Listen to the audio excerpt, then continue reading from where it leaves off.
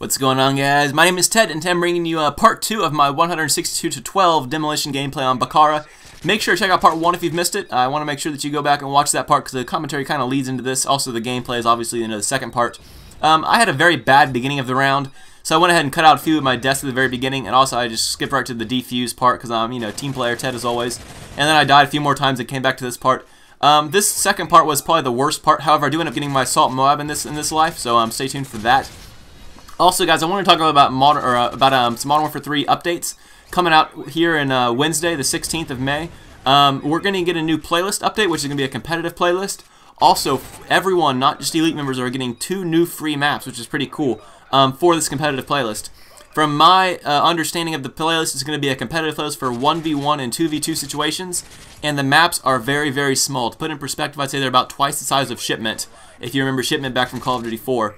So the maps are going to be very, very small. I don't think maps are playable on other game modes except for this competitive playlist, which is why they're so small, but I'm not sure on that, so don't quote me on it. Also, Elite members are now getting 2 new maps, plus the 2 free maps. So they're getting a total of 4 small maps, very, very small maps, for this new competitive playlist. And I like that. I like the return of small maps. Also, I like competitive. I like 1v1 and 2v2 situations. Probably expect to see some flawless ones of those on my channel, because I think those are pretty cool. Also, I hope they make it so you get more XP per kill, that way you can rank up a little bit faster. And also, all those boost and douchebags can now go and boost inside of a 1v1 or whatever. That way they don't have to ruin all my free-for-alls, which I've been getting back into recently.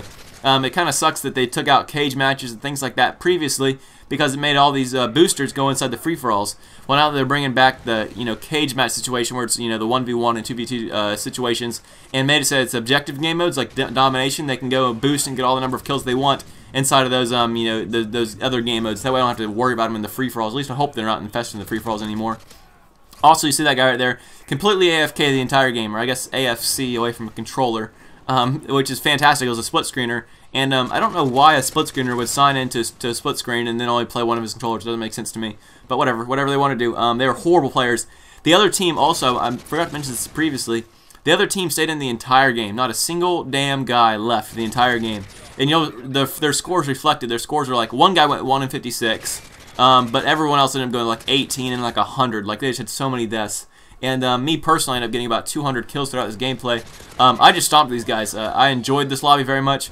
In fact, when I got in this lobby, we were going for a dome game, and it turned out that we didn't get the dome game. Instead, it's like switched lobbies into this one. And I was like, should we back out? But then I saw 2 split screens on the other team. I was like, sweet, we're definitely staying in this one. So we decided to stay in it. And I'm sure glad we did, because the first game ever playing Demolition on Bakaara, and I get this good of a score, I was very, very happy. I started playing Demolition on Bakaara a lot more often after this. And the thing I like about Demolition on Bakaara in particular is that this map is so wide open that my air support is so well. And that's the great thing for me, because I love getting a lot of kills. Everyone's got their passion about Call of Duty. For me, it's not so much objective play or using sniper rifles. For me, I like to use the best guns in the game. I like to use the best situations and advantage to myself, and just get the highest scores possible. And if you're new to my channel, it's something you're going to notice as a trend. My gameplays are always incredibly high-scoring gameplays or incredibly good kill-death ratios. Something like free-for-all, I can't have a higher score than 30 kills in a free-for-all. So instead for a free-for-all, what I do is I just make them all flawless. All my free-for-alls are pretty much flawless MOABs, and that's what I enjoy doing. And I've been playing a lot of free-for-alls recently, but I haven't been doing nearly as well.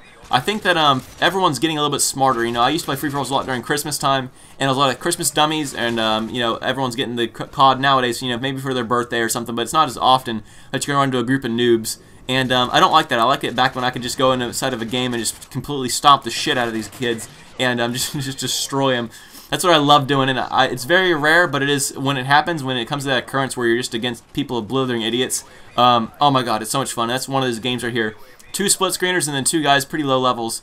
We just completely annihilated them. And whatever mentality they have of, I'm going to turn the game around, I'm not going to leave, I love that mentality. I wish everyone had that. Because these guys were troopers, they stayed in the entire game, and eventually I get taken out right there. That was like a 30-something gun-only kill streak, which is pretty good. The only reason I died there is I didn't have a vest on. If I had a vest on right there, I probably would have lived. Once again, identifying the strengths of these vests. Unfortunately, Bakaara being one of the bigger maps, it's hard to get vests out wherever I want them. You'll notice in my Dome Demolition gameplays, I've got vests almost everywhere on the entire map. Because Dome's a very, very small map. On Bakaara, it's a lot harder to get those vests everywhere.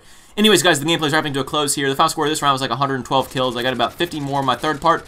Make sure to check that out. I actually die one off another assault MOAB in my third part, so make sure to check that one out. Link will be on screen or down in the description below. Other than that, guys, enjoy the video, and I'll catch you later.